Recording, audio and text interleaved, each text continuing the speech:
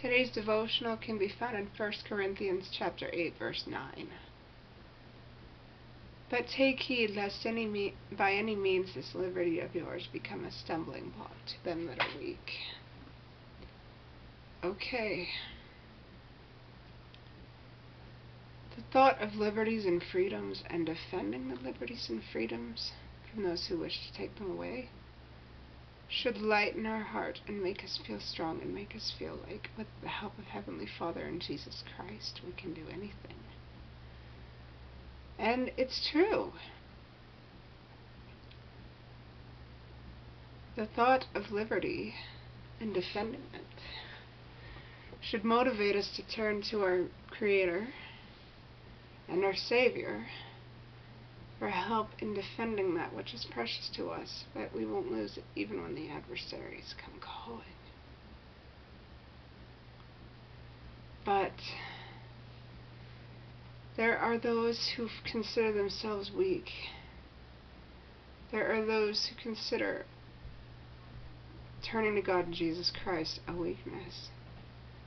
There are those who work to get through life by themselves, and they think that they have all their power, even though without God and Jesus Christ they are weak. Because the Lord giveth all that we need to be able to get through life. He gives to everyone their own gifts and capabilities. I mean, they're gifts from God. We just didn't naturally have them. But there are those who do not think to protect their liberties every day. There are those who take the liberties and freedoms we have for granted. There are those who think that they don't have to do anything and their liberties will never be threatened. And that is a stumbling block,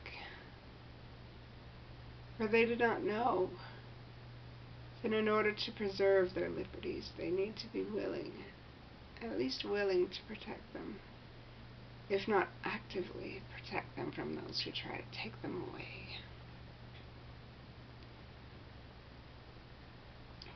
Because they're so wrapped up in themselves and what they can do on their own. Some people do not see that it is by the atonement of Jesus Christ that we have temporal and eternal liberty at all. That it's because of the atonement that we don't have to focus on ourselves, that we can focus on improving ourselves enough that we may be able to help others, and that we can focus on our true value as children of God. And that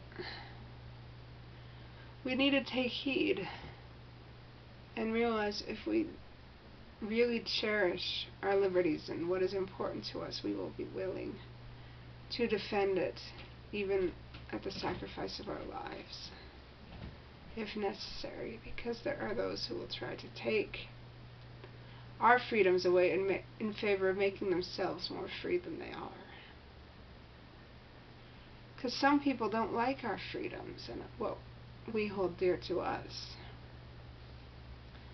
So they try to impose their own freedoms upon other people and pass them into law of man, so that the freedoms of those who don't protest are taken away in favor of that which does not make a person free.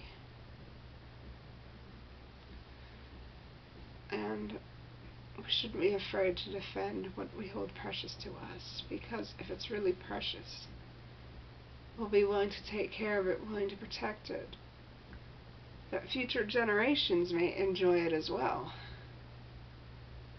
Because if nobody defends, if everybody views what they hold precious to them as a mere stumbling block to what they think is freedom, those will be taken away and they will be left with an illusion that will someday fade.